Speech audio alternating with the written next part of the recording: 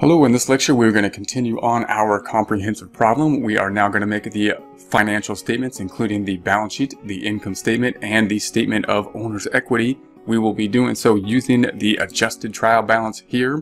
So what we have done up until this point is that we have done the journal entries. We've recorded the journal entries for the month of May. We've recorded those to the general ledger over here. The general ledger was then used to create the trial balance, this being the unadjusted trial balance. We then took those unadjusted trial balances, we did our adjusting entries on this tab. So as of the end of the time period, we adjusted those accounts that need adjustments for the adjusting process to be on an accrual basis from the unadjusted trial balance to the adjusted trial balance. Now we're going to take this adjusted trial balance and create financial statements from it. We will then take that unadjusted trial balance and we will make financial statements from it. So we are now on the financial statement tab. We have our unadjusted trial balance here. We can see that these numbers are coming from the adjusted trial balance up here in the formula bar. So we're just using these same numbers and we're going to make the financial statements from that adjusted trial balance. Now the first thing we're going to want to note is that all we are doing is taking the form of balance from one form and basically putting it into another form. We want to realize that since it is in balance in this form, that it must work if we put it in correctly in the other form. We know that it has to work, so therefore when we approach this, we're going to approach it from the idea that it has to work, and therefore if it's not in balance, then we just got to figure out what we did wrong. It's not that the thing doesn't work. So for example, we know that we are in balance over here because the debits minus the credits equals 0.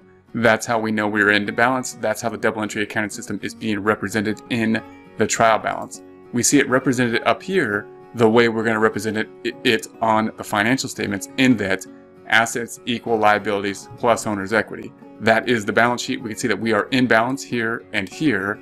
The assets are of course the green accounts, liabilities orange, and equity is all the blue. And so what we're going to do is put this information in the form of this formula in a more, of course, detailed area in the form of financial statements. I'm actually going to start off with the balance sheet because the balance sheet to me is really everything. And so I want to see the accounting equation first and then drill down more on the equity section, which will deal with this account here. You'll see that we already have some totals here. The ending numbers that we're going to come up to are total assets and total liabilities and equity. These two numbers will have to be the same. First thing I want to do is point out that the title of the balance sheet will go here. And we're just going to put May 31st in this case. I'm just going to put the year being 20x1. And the point there being that there's only one date as of the balance sheet because we're as of a point in time. So even though we've been working for the month, May 1st through May 31st, when we're looking at the end here, in terms of the balance sheet, we only care about the end date because there is no time frame. That's where we are as of a point in time. That's what the balance sheet is. When we come down to the income statement, that will be different. We'll have a time range beginning to the end. So we have our assets, our liabilities, and our equity will be down here. We'll add the equity accounts down here. And so what we're going to do is put this information over here from the trial balance into the financial statements in a set format. First, I'm going to just start off with the assets and we'll just go down from there. So when we think about assets, first within the asset category, we usually break it out into current assets, being our first asset class, and those are going to be assets that are more liquid, meaning they're more convertible to cash. And we're going to start off, and they're usually in order on the trial balance in that fashion as well. So cash is a current asset, receivables is a current asset, supplies is a current asset, prepaid rent's a current asset, prepaid insurance. Office equipment is not. So office equipment is going to be a longer lived asset. It's going to be larger pieces of equipment that will have a longer life. Note that we put current assets, we put a colon after it. That's going to mean that there's going to be a subcategory of current assets under this section. I'm going to copy from cash down to prepaid insurance, right click. I'm just going to copy that. Once again, you could type it in here. I'm going to copy and paste it. Also note that I've made the format of the financial statements kind of funny, that I've kept with the colors here. Hoping that that's somewhat helpful.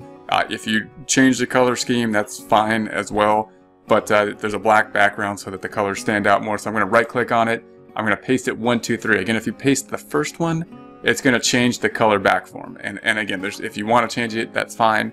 But if you want it to stay green for the assets and whatnot, then if you paste values, that will happen. Now, the other thing we usually do, and I'm going to look at some formatting, you don't have to do the formatting in this particular worksheet, but oftentimes we will have this indicated by an indentation as well.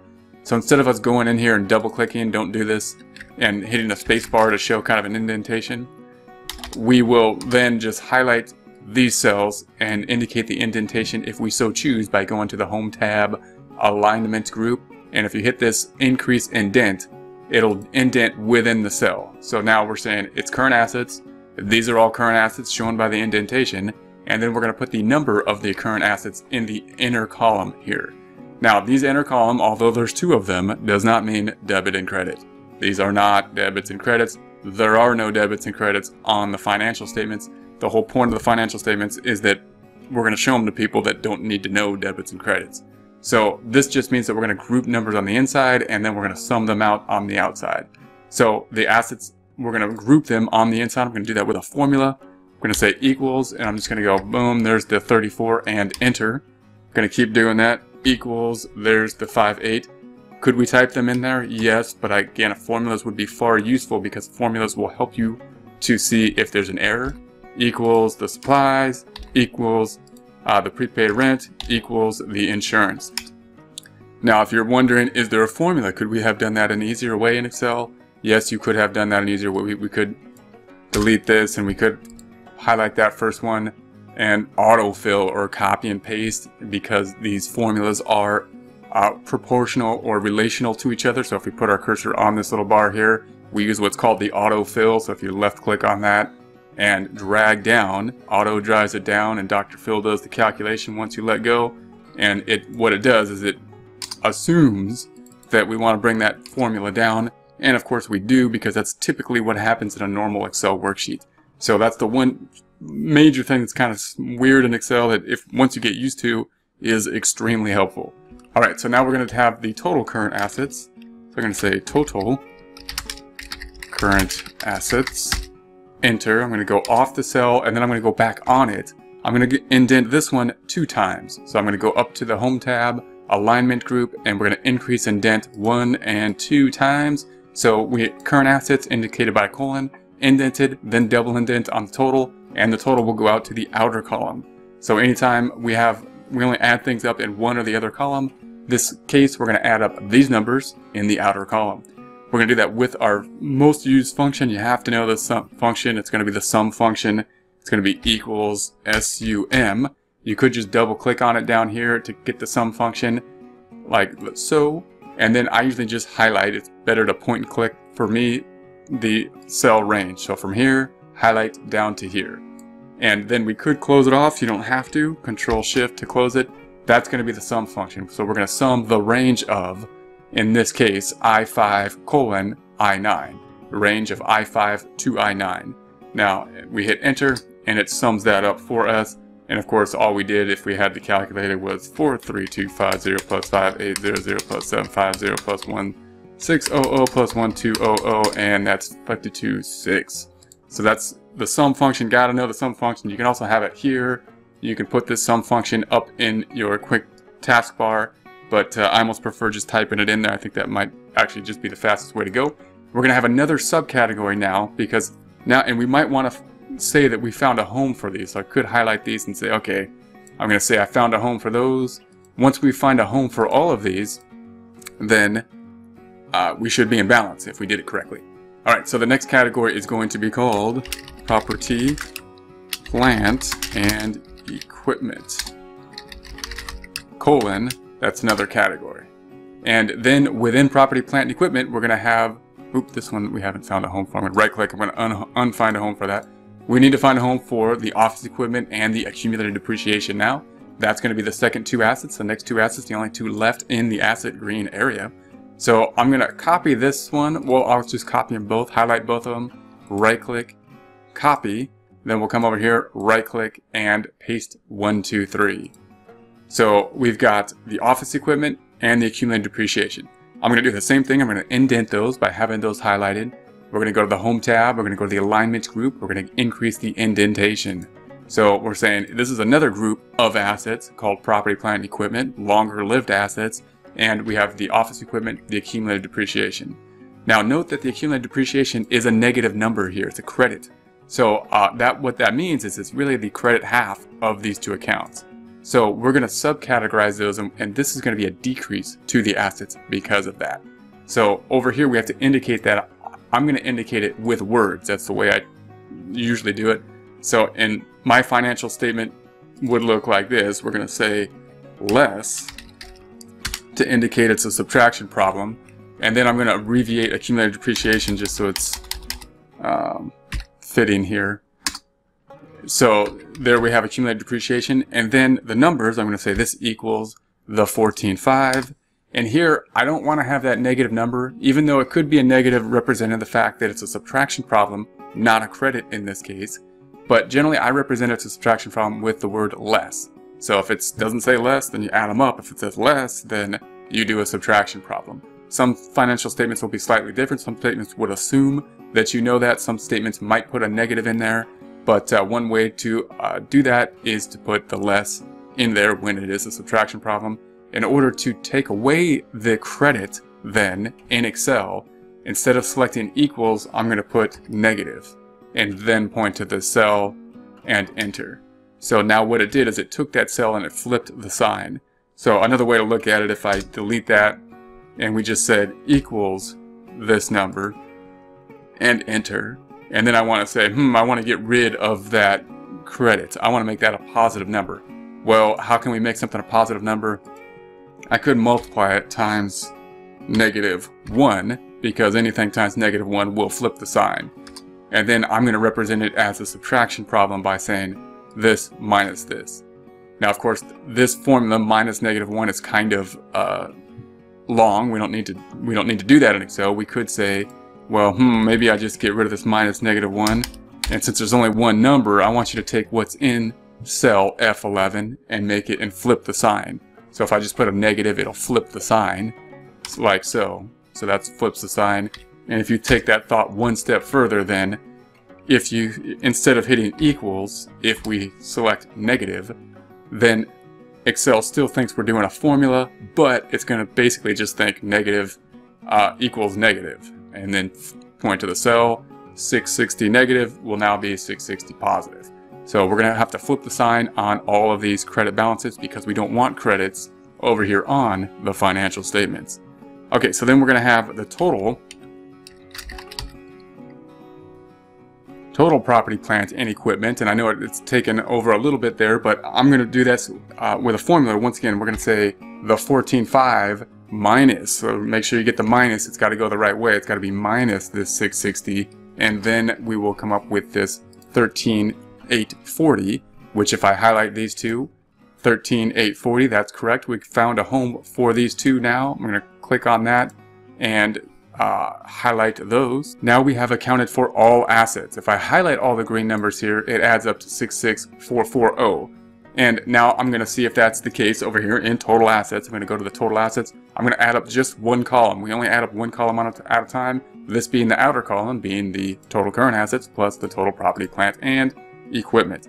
I'm going to do this with the sum function, even though there's blank cells here, like this, equals SUM.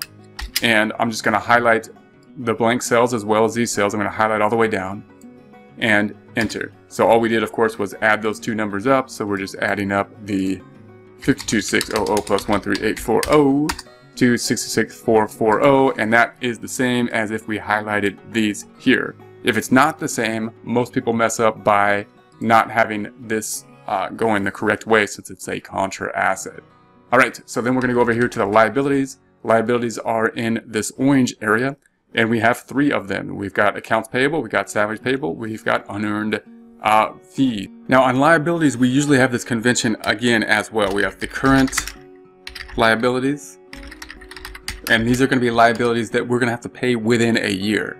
Now in this case, they all happen to be current. So we're still going to put current liabilities up here, but we're going to do something a little bit weird. We're just going to call them total liabilities in the subtotal because we have no other liabilities. If we had long-term liabilities, liabilities that last over a year, then we would have total current liabilities, and then we would add up the long-term liabilities. So let me show you what this looks like if we have just current liabilities such as we do here. We're going to copy these.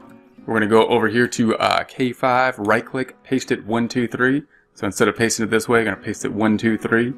And then I'm going to indent those. So I'm on the cell. I'm going to go to the Home tab. I'm going to paste it 1, 2, 3. And then I'm going to indent those. So I'm on the cell. I'm going to go to the Home tab. I'm going to go to the Alignment group. I'm going to increase the indentation like so.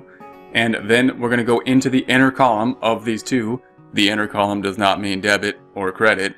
The inner column just means that we're going to subcategorize, indicated by the title, the colon, the indentation, then putting the numbers on the inside. Once again, I want to flip the sign. I want to make that a positive number. I do not want to have negative numbers on my financial statements. One way to do that is to just, instead of hitting equals, just hit negative.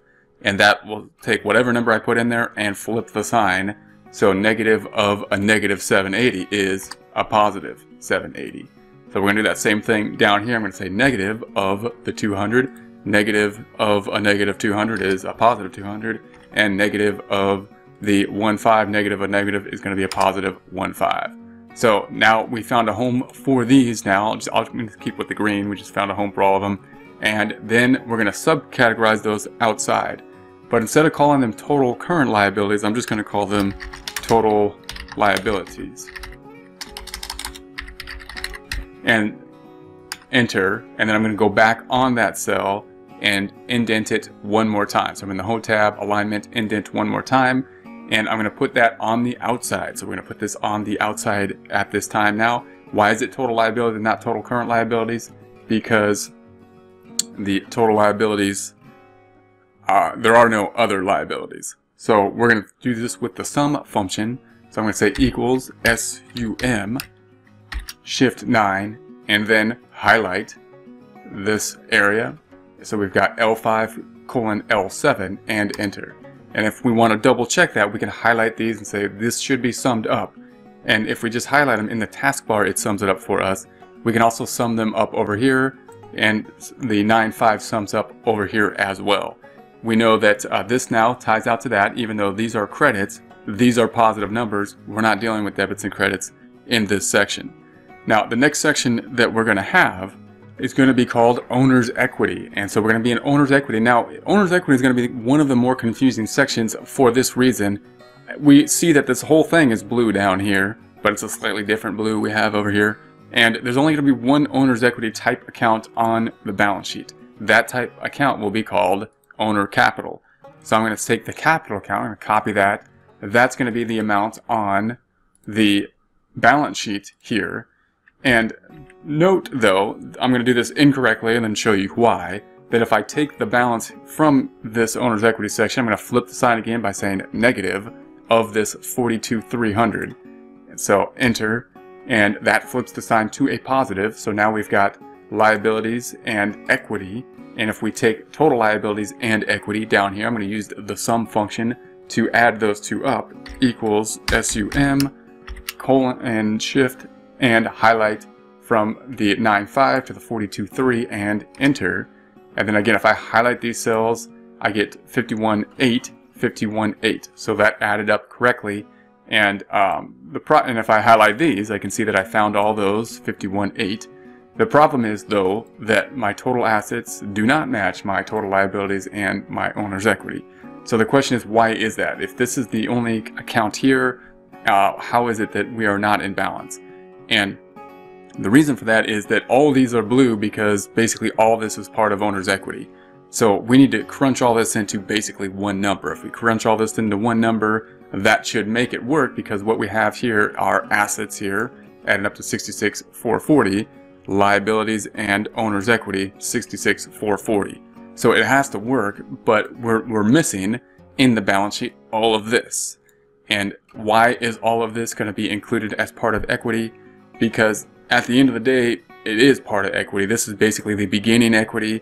This is the story of what has happened in the last month. So at the point in time, as of this point in time, we need to squish all this into one number. This account, although it doesn't say so, is really owner's equity as of the beginning plus any investments, not including any draws, not including any income or expenses. But over here, although it doesn't say the date on the capital account, it does say the date up here. This capital account means as of May 31st. Therefore, we're going to have to sum up the entire blue section over here and then it should work. So let's try that. I'm going to delete this. I'm going to put negative SUM and sum up from the 42.3 down to the miscellaneous expense of the 950, and when we hit enter, see if that puts us in balance, and it does. So that's what we want to show you. So now we found a home for all of this, right? If I highlight all this, we found a home. It's all going the right way. Why? How do we know? Because we're in balance. So we're in balance, it went the right way. But we want to have more about this. We want to know more about that number right there. We want to know how we did last year. Note what this, or last month in this case, note what this number means. Assets 66,440 minus liabilities 9,5 gives us the book value of 56,940. So this could be thought of as kind of the amount that we could walk away from if we sold the assets, got cash, then paid off the liabilities, and then walked away from it. Of course, it wouldn't work perfectly that way in a perfect world, but in a perfect world, that's how it would work. So that's kind of the book value of the company. We want to know how we did basically last year. So that's why these accounts are going to be yellow, because we're going to see them in multiple places on the financial statements. We're going to see this on another area in the financial statements that will be coming from the statement of owner's equity. So I want to tell this story again. I want to find a home for all of these accounts again in the form of timing, and our timing statements are called the income statement and the statement of owner's equity. Once we do those timing statements, we will then come up with the same end result number, being this 56,940, and let's see how that will work. Now our timing statements are going to be called not just the end date. The income statement will be for the month ended, in this case May 31st, I'm going to say 20x1. So it's for the month ended in this case, meaning it has a beginning and an end. If we talk about revenue, if I ask you how much money you make, you can't answer that by saying just pull a number out without assuming. What do you mean, a month? Do you mean a year? An hour? Well, you need a time frame. So in this case, it's going to be the month. So we're going to have revenue and expenses, the only two accounts on the income statement. We're going to start off with revenue. So the first account is just going to be revenue. So I'm going to copy this. I'm going to paste it right here. Paste it 1, 2, 3. And there's no subcategory because we only have one type of revenue. We do one thing. Therefore, we're not going to bring it to the inside and then subtotal it on the outside. We only have one revenue account. We're just going to put it on the outside. Once again, these two do not mean debits and credits. So this isn't a credit over here. This just means that we don't need a subgroup in the terms of revenue because there's only one revenue account. So once again, it's a credit here. I don't want a credit over here, so I'm going to put a negative and then click on this 36.8 to flip the sign. Now, all the other accounts on the income statement are expenses. So we're going to go over here and I'm going to make a subcategory because we have a lot of expenses and put a colon like we traditionally do when we have a subcategory, and then we're going to put all these expenses underneath. Now note that in a lot of companies we're going to have more accounts on the trial balance than we may have over on the financial statements, and it's our job to group those in a logical way on the financial statements. In this case, of course, there's so few accounts, we're just going to copy them all over onto the financial statement. So I'm just going to highlight all these: salaries expense, rent expense, supplies expense, depreciation expense, insurance expense, miscellaneous expense. Let go, right click, and copy. Then I'm going to put that right underneath the expenses here, right click, going to paste it 1, 2, 3 once again. And you'll note that the indentation is already there because the cells were formatted already. That happened because if we do that, we would decrease the indentation and then increase the indentation like so. So we're indicating that there's a subcategory by the colon, and then by the indentation, and then by bringing them to the inside column. This is not the debit side of the column. This just means that it's a subcategory, and we're going to say this equals this 8800 for salaries, equals the 16 for the rent, equals the 81 for supplies, equals the 330 for depreciation, equals the 300, and equals the 950. Could we have done that in a more quick way using Excel? We could have. I'm going to delete these. We're going to say use the old autofill. We're just going to copy and paste the formula. So I'm going to autofill it down by putting our cursor right there so it looks like that. And then autofill down. Auto drives it down. Dr. Phil does calculations, and we have the numbers here. So, and once again, it does that because of the relational formula of the cells. And so you want to get used to that in Excel. It takes a little while, but very handy to have that. So then we're going to say that total expenses are going to be on the outside, and once again it already indented for us over here. That's going to be in the home tab, alignment. These are the indentation groups, and we're going to sum that up on the outside now. Once again, we only do things on one column at a time, so we're not going to jump from here to here. We're only going to sum up this column on this cell with equals SUM, and we're going to take the 880 down to the 950 and enter. So there we have it. If I highlight again, I can see it's the 12160 in the taskbar. We could highlight here and see it's the 12160 here. We have now found a home for all of these. And so now the bottom line on the income statement is called net income, and we calculate net income as revenue minus expenses, which should be this 24,640. And so let's do that. Equals the 36,800, I'm just going to point to J20, minus the 12,160 and enter. We get the 24,640 equaling this number here. If I highlight these, that's the 24,640. Now you can see it's yellow because we're going to take that and we're going to use that in our statement of owner's equity. The only two accounts that we haven't yet found a home for, other than grouping it into this number here, are the capital and the draws. So now we got to take that into consideration, and we're just going to use this number to recalculate this whole number here being the 56,940 that we have in the capital account on the balance sheet. So the statement of owner's equity is also a timing statement, so I'm going to just copy this, paste it down here. It's going to be for the month ended May 31st. And what we're going to have here is we're going to have the capital account. I'm going to copy the capital account, paste it 1, 2, 3, but we're going to show the timing of the capital account. So remember, this capital account represents the beginning capital account. This is the capital account before we plug all this stuff into it, before we close out the temporary accounts to this account. So I'm going to put this on the outside, or we're going to call this the capital account as of the beginning of the period, May 1st, 20x1. And we'll put that outside, and I'm going to put negative to flip the sign, point to that 42.3 and enter. Now, our capital account is going to increase by the bulk of the stuff, the whole income statement, which we already calculated and crunched it down to one number, that one number, 24,640, being on the income statement in the form of net income. So we're going to increase this by net income. And that's going to equal, I'm just going to point to this 24,640 and enter. So that's where the income is. Now all of this is included in our statement of owner's equity in the form of one number, 24,640, as net income. Then the only account we haven't accounted for, we accounted for this now, is draws. So now we got to take that draws. Notice it's a debit balance and the credits win here. If I highlight all these, credits win, 56,940 on the credit side. That 10,000 then is decreasing the winning credit side. So it needs to be a decrease. That also makes sense, of course, because this represents the amount of money owed to the owner, and the draws represent the owner taking money out. Therefore, this number needs to go down by draws. So I'm going to represent it going down by saying less draws. And so I'm going to say equals and point to that 10. And I'm not going to put a negative number there. I'm just going to call it less draws to show that it's a subtraction problem. And then we have an increase in owner's equity.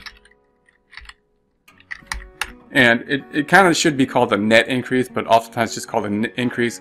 Why is it a net increase? Because we're going to take this subcategory, these two numbers, and pull it out to this side. And this number is increasing equity, this number is decreasing equity. Therefore, there's basically a net increase over the time period of equals the 24,640 minus the 10 here, and enter. All right, and that accounts, of course, for this, all this information, 14,640. There it is there. Then we're going to add these up to come up with the owner capital account. I'm just going to delete this. We're going to take the capital account again, but now the capital account is going to be as of the end of the period, which is May 31st, 20x1. And so now we're going to go ahead and add these up. I'm going to use the sum function to do so, equals the sum of the 42,300 plus the 14,640 gives us the 56,940. If I highlight these two, taskbar 56,940, if we highlight all the blue, we see that we get a credit of 56,940. So this is correct. We've just flipped the sign now to be in a plus and minus format. And we see it's yellow, so we should be able to see that somewhere else. That somewhere else is here. So that 56,940 needs to match here. We could tie it out for sure by deleting it there. And so notice where that number's coming from. It's there. It's coming from the blue area. And you can also see that from these little guys up here. And those are located in the formula group, in the formula tab, formula auditing group, and here they are. And then we can also delete that, and if we wanted to show that in this format, say that this should be equal to this number here, and enter, and once again that'll make us in balance. So now, just to sum this up, the assets of course should equal the liabilities plus equity. The equity here should be coming from the statement of owner's equity, or tie out to the statement of owner's equity, and the statement of owner's equity includes the income statement, which is calculated, includes net income, which is calculated on the income statement here, and that's how the financial statements will be tied out. The actual accounting equation is, of course, the balance sheet.